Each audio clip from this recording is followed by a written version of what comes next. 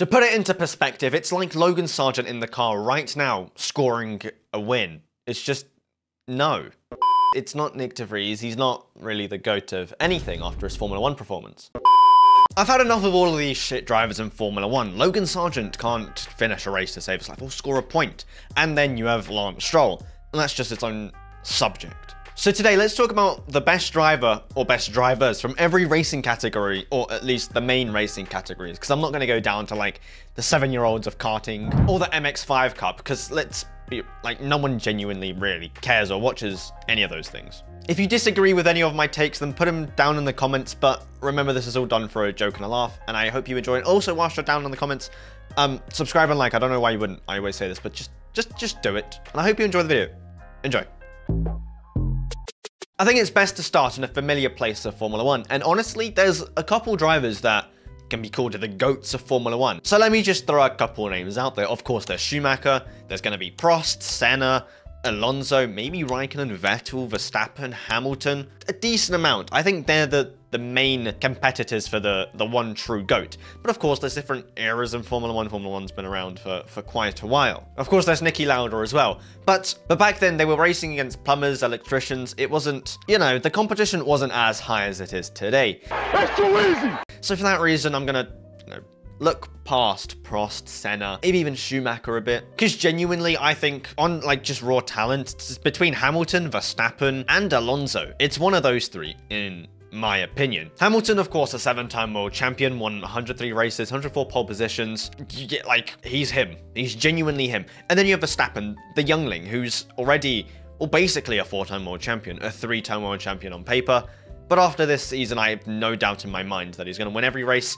And that's going to be, what, a 58? He's going to have a shit ton of wins after this season and another world championship. So that's basically a 4-time world champion. And then you have Alonso, a 2-time world champion, but he's made so many bad career moves in his career. But him being in his mid-60s at the moment, and he's still putting up a fight. And, like, genuinely still probably one of the fastest on the grid, is saying something, getting into a new car and absolutely dominating pretty much everyone on the grid except for Verstappen, you know, speaks levels. But I think at the moment, how it stands, I think it'll be unfair for me not to pick Hamilton as the greatest Formula 1 driver of all time. That's why he's the GOAT! The GOAT! Maybe in a couple years it might be Verstappen, or it probably will be Verstappen if his trajectory just keeps on exponentially growing. And maybe if Alonso had a couple more world champions and a couple more wins. I really do feel bad for like Raikkonen, Alonso, Vettel. But you know, that's just how it is. And next up, we're going to talk about Formula 2. And this might be kind of weird because Formula 2, you know, the drivers change literally every year. It's a junior category. But I think the best season ever in Formula 2 has to be Charles's in 2017. The grid was very stacked, as most Formula 2 seasons are. So hard. And it wasn't just because, you know, he beat the field by an absurd amount of points. No, it was just, it's clear just pace on track and just sheer dominance. He was unlucky here and there, but there's a couple examples we can really pinpoint this out. He was literally a beast. In his first ever sprint race in Bahrain, he starts 6th, pretty respectable, but then a couple laps later he's leading by 8 seconds. But because of all of his struggles, or not struggles, but him pushing the tyres, he has to make a pit stop. He pits and then he comes out 14th. Guess what? In the last couple laps, he manages to pass everyone again and wins the race with flying colours. And it's not just one instance that has happened. In Spa, he was like 7/10 clear off the whole field in quali, and usually that's not replicable in the race at all. But for Charles, it wasn't, because he was like a second faster than everyone else. And he won the race by miles. Nah, I'm gonna do my own thing. Unfortunately, he was disqualified just like he was in Texas. Quite unfortunate. But yet, still, his pace on track was so fast that... What? Of course, we can also put, yet again, Lewis Hamilton into the mix. George Russell, his grid was very stacked. But I'm still gonna go with Charles Leclerc. Some people were kind of mad that I didn't include NASCAR properly in one of my other videos, but this time, let's do it for real. The best NASCAR driver of all time, and there's a couple we could throw into the mix. There's actually a few. The King. You think you're the king? I'm the king! Jeff Gordon. Dale Earnhardt, but I think it's pretty obvious that it's Jimmy Johnson, like, very obvious. Of course, this is biased because of the whole modern era, it's more competitive, and he's driving in the modern era whilst all of the others that I just named were a bit older. He's a 7-time world champion and won 5 championships in a row, which in NASCAR is literally like unheard of. To put it into perspective, it's like Logan Sargent in the car right now scoring a win. It's just, no. He's a 2-time Daytona 500 winner and has 83 wins in just under 700 starts, which gives him like a 12.1 win percentage, which is very, like, up there in NASCAR, like very up there.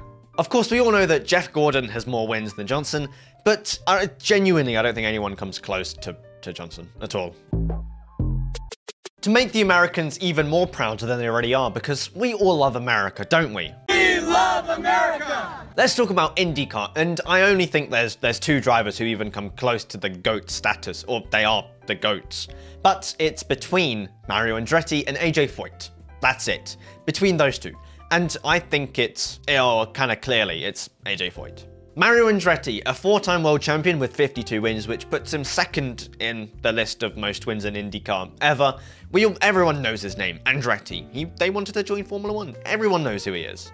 Very dominant driver at the time, raced in IndyCar for like 4 decades, but only managed to win the Indy 500 once, which gave him the unfortunate name of the Andretti curse. But looking past Andretti, let's talk about AJ Foyt. I think genuinely the greatest driver of IndyCar ever. He's a 7-time world champion, just like Hamilton and Schumacher, and he's won 67 races, which is a lot. And he's won the Indy 500 4 times, which is also a lot, 4 times as many as Andretti. And Andretti is Andretti. Yet again, he showed clear dominance in his time period, which was a long time, like a very long time ago, but he still showed clear dominance, and no one in recent times, or just ever, has ever been close to him. Ever. So AJ, you're the GOAT of IndyCar. Also, sorry Andretti, sorry. Formula E up next, and I think there's really only one clear GOAT of Formula E. And no, it's not Nick de Vries, he's not really the GOAT of anything after his Formula 1 performance. But I think it's Jev, the only 2-time Formula E world champion ever in history. And in the 2017 and 18 season, he won it by a margin of 51 points, which is the 2nd highest or 2nd most in history ever. Very, very dominant season. He scored 4 wins, 4 pole positions, and 6 podiums that season. And his dominance didn't just stop there, because as I said, he won the next season as well, only 2-time world champion. But he won 3 races that season, and since then, he hasn't won a championship since. But he's the only 2-time world champion, and I think that's just, it says a lot. No one's ever gotten more wins in a single season than him, and, you know, he's just the best, or was the best in his prime. He has 11 wins in total, which puts him 2nd of all time, and he's been racing since the start of the series, which I guess wasn't too long ago in like 2013-14, so I guess there's not really many drivers who can be really called the GOATs, you know? But I'm gonna stick with Jev. Jev is, yeah, Jev. Now, MotoGP might not race on 4 wheels, but I think it still deserves to be in this video, because it's a great sport to watch, and I think the GOAT status is only between 4 riders, should I say. Marquez, Doohan, Rossi, and Agostini, and that's literally it. Mick Doohan, the father of Jack Doohan, who's currently the reserve driver of Alpine, and he wants to get into Formula 1, and I really hope he does, because I want to see him in Formula 1. Anyway, Mick Doohan, he's a 5-time world champion, consecutive 5-time world champion, which just clearly states his dominance, and he was just a beast. Back then, of course. He might have been very good at motor racing, but that's like the only thing he was good at. He crashed after retiring from MotoGP. He crashed in an F1 test, and rally was also a disaster. It was awful. So he should have stuck to MotoGP. It's good that he found the sport, because he was a 5-time world champion, and that just shows how good he really was. Marc Marquez up next is also a contender for the GOAT status, but I don't think he's there yet to get it. He's a 6-time world champion, and he's racing in the modern era. When he arrived at the sport, he was like a Verstappen, you know? He had such a good driving style that everyone had to change and copy his. It was very unique and very, very fast. That's why he's a 6-time world champion. He arrived in MotoGP in 2013 and won the 2013 and 2014 season back to back. And he was just a rookie, and not a rookie, but you know.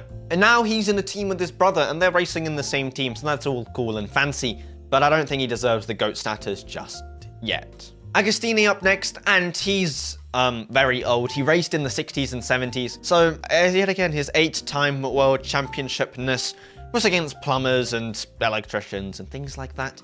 So, you know, it was pretty easy, let's be real. It was like talking about the GOAT status in Formula 1. No one really talks about the people in the 50s and the 60s. They're all irrelevant because that was just a long time ago. Same with this. He might be still up there, but he's nowhere near Valentino Rossi. And I think even if you don't like MotoGP, everyone's heard of this guy's name. 7-time world champion and just sheer dominance. That's really all I have to say. It's just, he's clearly the GOAT, like any, by a short stretch, but he's still the GOAT. And that's just, it isn't going to change for a while, let's be real. Rally cars up next, and this is something I haven't really dabbled in a lot in videos, but let's talk about Rally, WRC, who is genuinely the GOAT, and it's between a couple, yet again, Colin McRae, Sebastian Loeb, Ogier, Sainz, and I think that's really it. Colin McRae, a one-time world champion, but he really was one of the fastest at his time. He had an unfortunate passing, but looking past that, he was very unfortunate to only be a one-time world champion because he was runner-up 3 times. 3. He was genuinely one of the fastest out there, and everyone knows who he is. Carlos Sainz Sr. also has to be on this list, a 2-time world champion, and yet again, everyone knows who he is. He was that popular back when he was racing in like 80s, 90s. He was incredible back then, but I mean, he still is now. He's dabbling with Audi and like the Arab Emirates or whatever. He's still doing his own thing, and I guess his talent has been passed down to his son, maybe lacking slightly, but Carlos is still a good driver. Even though he's been booted out of Ferrari, he's still a good driver. But him racing in the 80s and 90s, that was some time ago, so I guess, you know, recency bias is obviously going to be here.